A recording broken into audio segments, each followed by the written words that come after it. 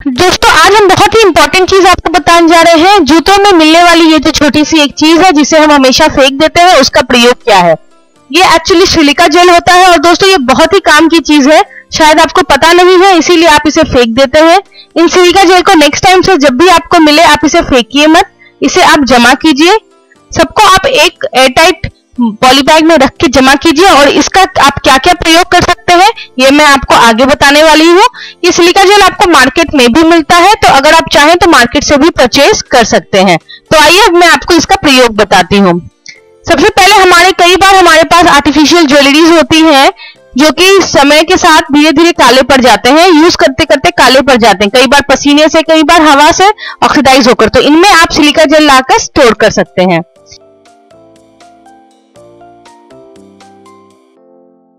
ऐसा ही मोबाइल के लिए भी बहुत ही इंपॉर्टेंट प्रयोग है इसका।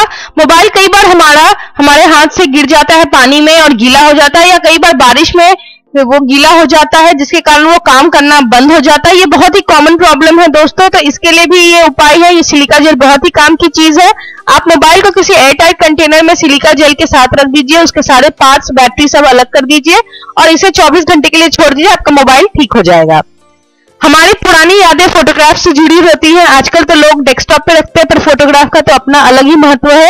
ये फोटोग्राफ कई बार आप देखेंगे पुराने होने के बाद चिपकने लगते हैं, तो जब ये चिपकने लगे तो इन्हें हम कैसे स्टोर करें, और चिपक के ये खराब हो जाते हैं। तो एक एयरटाइट कंटेनर में ये सारे पुराने फोटोग्राफ्स रखिए और साथ में सिलिका जेल डाल के आप उसे बंद करके स्टोर कर सकते हैं। कई बार हमारे महंगे जूते बारिश में गीले हो जाते हैं, या पानी में पाँव डालने के कारण जब हम ध्यान नहीं देते तो वो गीले हो जाते हैं। इन्हें भी हम लेदर शूज को इसी तरह किसी भी बॉक्स में सिलिका जेल के साथ रख सकते हैं, जिससे ये खराब नहीं होंगे। किचन में बहुत ही मॉइस्चर होता है, जिसके कारण कई बार जो हम बहुत दिन तक कोई चम्मच यूज नहीं करते या कोई भी यूटेंसिल यूज नहीं करते तो उनमें जंग लग जाता है, तो उसमें भी आप सिलिका जेल डालकर स्टोर कर सकते हैं। कई बार चिप्स और बिस्किट हम खाते हैं पर वो हम पूरा नहीं खाते और आधा खा पाते हैं, और उसके बाद जब उसे बॉक्स में बंद करके रखते हैं तो वो सेम जाते हैं और फिर वो वेस्ट हो जाते हैं। तो उनको भी हम इसी तरह स्टोर कर सकते हैं।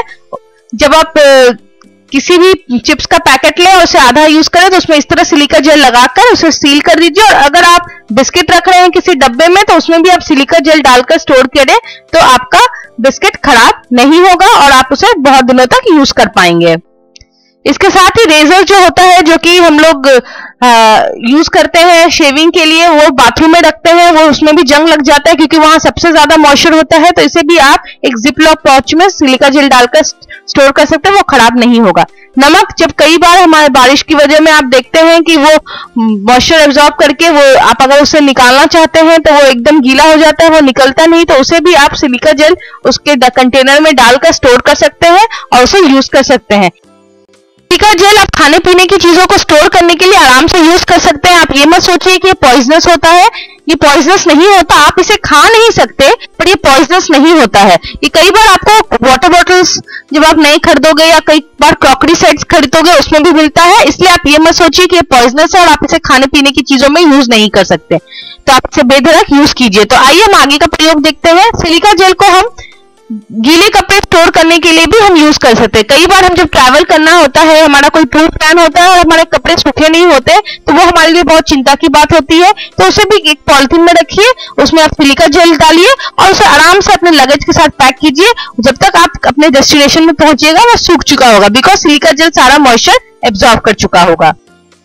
दोस्तों सिलिका जेल का एक और प्रयोग है, जब हम अपने कर्टन्स या अपने कपड़े वार्डरोब में रखते हैं या बेडशीट्स रखते हैं, तो बारिश के समय में कई बार आप देखते हैं अगर कोई बेडशीट आपने बहुत दिनों से यूज नहीं किया हो, या बहुत दिनों से कोई कपड़े आपने यूज नहीं किया हो, या पसीने वाले कपड़े आपने बिना ध्यान दिए बिना धोए आपने रख दिया हो, तो उसमें से फंगस पैदा हो जाता है या फिर एक स्मेल आने लगता है। तो इसके लिए भी आप सिलिका जेल यूज कर सकते हैं। आप अपने वार्डरोब में इसे डाल के रखिए, नैपथलिन बॉल का ये काम करेगा और ये बहुत ही अच्छे से आपका सारा मॉइस्चर एब्जॉर्ब कर लेगा और वार्डरोब में आपका कोई भी स्मेल या फिर फंगस नहीं रहेगा। नैपकिन बॉल से तो फिर भी कपड़ों में आपको नैपकिन बॉल की स्मेल आ जाएगी, पर इसमें से कोई भी स्मेल नहीं आने वाला है, तो आप इसे आराम से अपने कपड़ों को स्टोर करने में यूज कर सकते हैं। तो उम्मीद है दोस्तों आपको हमारा ये वीडियो पसंद आया होगा। अगर पसंद आता है तो इसे लाइक कीजिए, अगर ये आपको यूजफुल लगता है तो लोगों के पास शेयर कीजिए, हमारे चैनल को सब्सक्राइब कीजिए ऐसे ही यूजफुल इंफॉर्मेशन के लिए, और बेल आइकन की टैप जरूर कीजिए ताकि जब भी हम कोई नया वीडियो डाले तो आपको नोटिफिकेशन मिलती रहे। धन्यवाद।